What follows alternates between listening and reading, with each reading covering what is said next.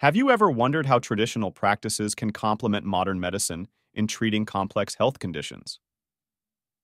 Today, we're sharing the story of Mrs. Lee, a 42-year-old farmer whose life was dramatically altered by a severe stroke.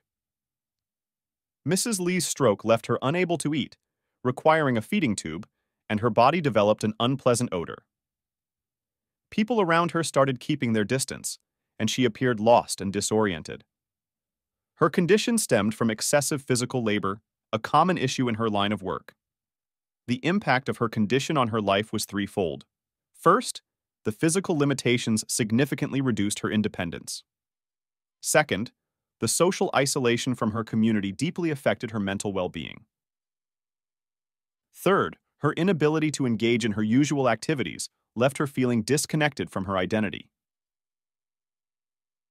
In modern medicine, tackling such a condition involves extensive treatments, often costly, and with a high risk of communication gaps between medical departments. For instance, prescribing multiple drugs can lead to harmful interactions. Moreover, there's a lack of a holistic approach, treating the body as a whole rather than just the symptoms. This is where Yanyi Harmony steps in, blending ancient traditional Chinese medicine, TCM practices, honed over 4,000 years, with contemporary medical treatments. We rely on renowned ancient TCM texts, integrating them with modern medical approaches to treat diseases more effectively and holistically. For Mrs. Lee, our treatment process started with a thorough diagnosis, including a review of her medical reports and a detailed face-to-face consultation. A key aspect was examining her tongue, which is crucial in diagnosing stroke in TCM.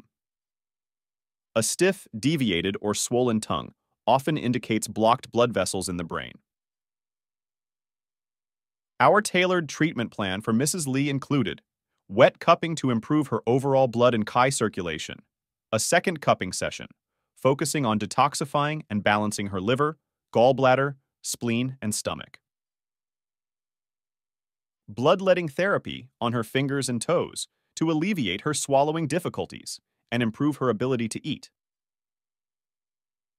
Following these treatments, Mrs. Lee's swallowing function improved, and she gradually began to consume food again, marking a significant milestone in her recovery journey.